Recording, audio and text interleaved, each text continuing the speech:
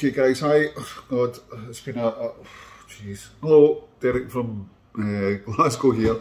Quick cancer journey update, I think, just while I'm sitting here trying to do some practical stuff. Last time I spoke to you, it was in the hospital just after chemo, so that's a week and a bit ago now. And just to give a quick update of how I've been feeling, which is in a nutshell terrible. Chemo is not good. I'm just having a little stare at my t-shirt here. So yeah, I was in the Beatson Hospital in Glasgow last Monday. Can't remember what date that is, but yeah, I had my intravenous drip for chemo. Then subsequently I've had radiotherapy every day, Monday to Friday for that as well. I'll just pause the wash machine because that's annoying me in the background. So yeah, chemotherapy, cisplatin chemotherapy to also help with my cancer treatment. Then I had radiotherapy every day after that as well. So that first initial week, just to give anybody a breakdown of what it's like. Chemotherapy has lots of side effects. You've got like nausea, stomach cramps, shivers, sweating, metal mouth with the radiotherapy as well, loss of appetite. So I think I got pretty much all of those. I was feeling pretty ill for initially Monday right through to that first week at the weekend actually.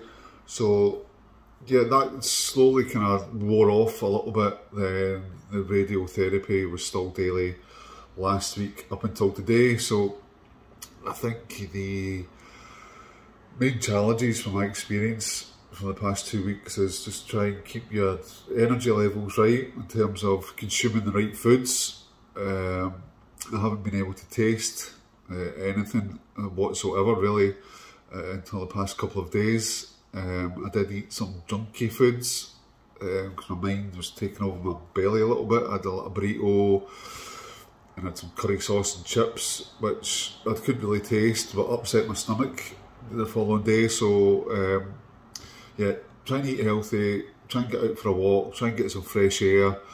You will have your really low days, especially the way you're kind of ill feeling after the chemotherapy and the radiotherapy, which is obviously in my head because I've got cancer within the head and neck, which is very sensitive areas. So just a quick update today. I'm feeling a bit better today. And this is like, what day is this? This is Wednesday, so this is 7, 8, 9, 10 days after the chemo.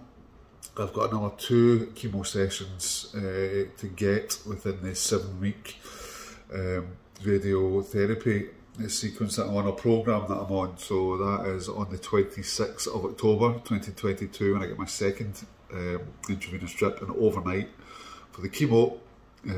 Which I'm not looking forward to, but hopefully I'm a little bit better prepared this time in terms of what to expect, what the side effects are. Everybody's going to be different if they're going through chemotherapy in terms of what side effects they do get and how you react to your body. But what you need to keep looking at it is these things are trying to help me and cure me of cancer, hopefully at the end of the day. So just a quick video, apologies, I've been looking a little bit untidy. I'm just sitting at the kitchen table, I'm getting my finances in order, I've got some practical stuff to do today, so I'm in the mood. Quick video, just to let you know that thanks again, my YouTube channel is being hit all over the world actually from my last video, so I really appreciate everybody even just watching my YouTube channel for Chasing the Phase. It's my clothing brand, but it's also got a well-being, a huge well-being element to it as well in terms of chasing the phase. Everybody's phases in life, and just keep chasing it. Don't give up is the motto of my clothing brand. It's also got a lot of kind of music and DJ connotations there as well, where it's came from. But anyway, that's on a different note, just to check in really, and a quick video. I'm feeling a wee bit better today after my chemo 10 days ago, and yeah, I'm preparing well now for the next dose of chemotherapy in a week or so. So yeah, just keep my energy levels up now for the next another 7 to 10 days, and I'll take it from there and give you all an update again after that. So thanks. I appreciate all the love that I'm getting via social media and YouTube, and obviously my close friends and family that have given me overwhelming support in terms of getting to and from the hospital, favours for taxis and things like that. So yeah, really appreciate it. You know who you are, and thanks very much. See you later. Bye.